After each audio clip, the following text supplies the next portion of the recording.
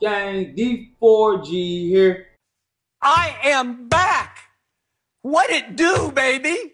Alright, now today we're going to be tapping into 3 fragrances from the Maison Alhambra Club. And these are actually going to be from their Sceptre line. I have 3 of them, but I think there are 6 or 7 total.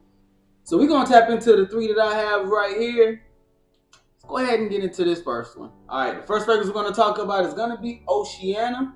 Now, a couple of things that you can expect out of this is a little bit of oud, a nice touch of vanilla in the dry down, mixing with a good amber feel, a nice balsamic-y touch that is given off, along with some spices. Now, when you spray this, bro, this opens up with a huge blast of oud, mixing together with a powdery balsamic feel that it's going to be giving off. Now, in the transition, this is where this fragrance truly shines to me, because that's when you're going to get a nice touch of spice. And then as it's working its way to that dry down, that's when you start to pick up that amber and vanilla feel that this fragrance is going to be giving off. It's still going to be mixing together with that oud, but once you get the dry down, it's going to be oud, spices, and vanilla. Now, first things first, fam, this is not a fragrance for everybody. For me, that oud is extremely synthetic, and it does come off with like an Al Malik type of feeling to it as well, which doesn't make it too enjoyable in that opening. You do kind of have to let this one dry down for like 10, 15 minutes. But after that, then it starts to pop and be something that's a lot more manageable, and you can really start to enjoy it once it hits that point. For me, the best part about this fragrance is that transition and the dry down, which is good because it does work great in cold weather situations. You're not really going to want to wear this during spring or summer. This is strictly a fragrance that you are going to want to keep during that fall and winter time. Cold months specifically, fam. Do not pull this out in high heat situations. Now, this is one of those oud fragrances that I would say you can dress this one up a lot more than a casual oud. It's not going to be one of those more playful, immature. This is going to be something that you can dress it up, suit and tie if you would like. You want to do something casual, out and about, you can do that as well. First fragrance is going to be Oceana.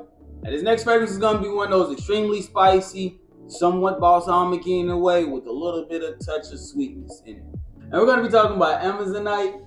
And this is the second one that I have out of this collection. Now, this one here plays on that balsamic, spicy, and oud combination. Now, the oud in this one is extremely strong, bro. You're going to get a lot of oud in this one.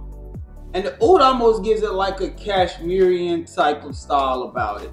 Very much so that. A nice touch of spice in this fragrance, which is really going to be coming from nutmeg, along with a little bit of cinnamon.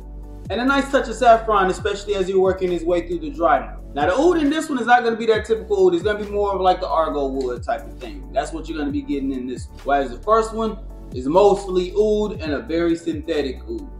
This one is a lot more enjoyable if you do like oud style fragrance. Now, the one thing that I will say about this fragrance is that this fragrance is a lot more manageable than Oceana, even though it still can be somewhat challenging in its own way.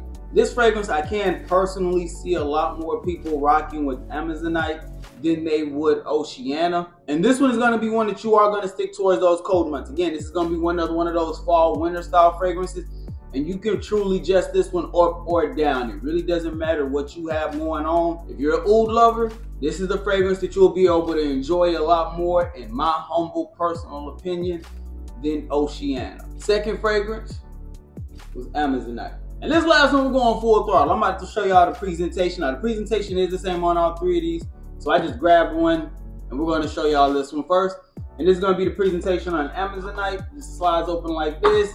And then you just open up the box like so. And then your fragrance will be sitting right in there very comfortably and snug. This does have like a velvet feel on the inside of the box as well. So dope presentation that they do give you with these, if that is something that matters to you. This third fragrance is the granddaddy of them all, fam. This is the one you really want to go check out. And I'm talking about Bronzite. Yes, fam. This one is him from this line so far out of the 3 that I do have. Grapefruit, amber, woodsy notes, musk, and some ginger. Bruh, this fragrance opens up with a beautiful grapefruit accord. Oh my goodness, fam. Extremely clean.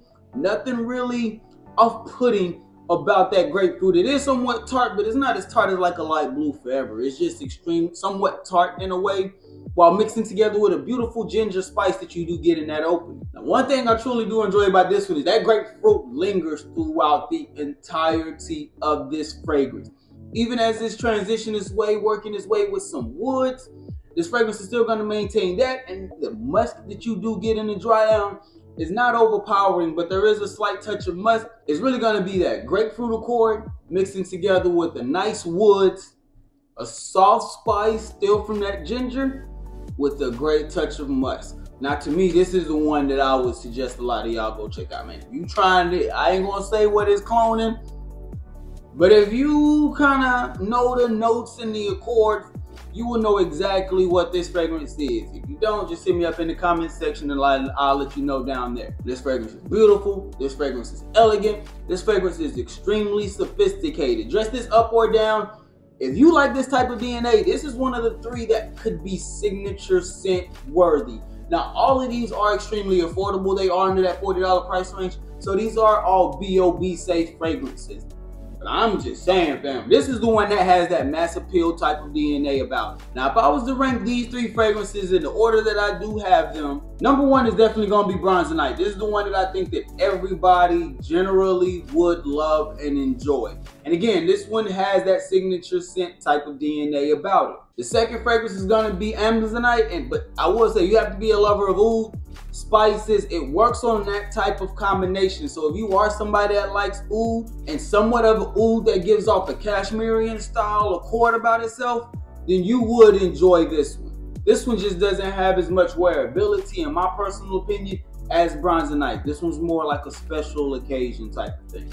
And then the last one is definitely going to be Oceana. Me personally, I just can't see a lot of y'all rocking with this one. You would truly have to be a certain type of character to truly enjoy this one. It's somewhat hard to wear, and it's not the easiest to truly enjoy, especially in that opening. It can be somewhat sickening in a way. But still, for me, I do enjoy the mid and dry down. That's a beautiful transition, and that's where it shines the most.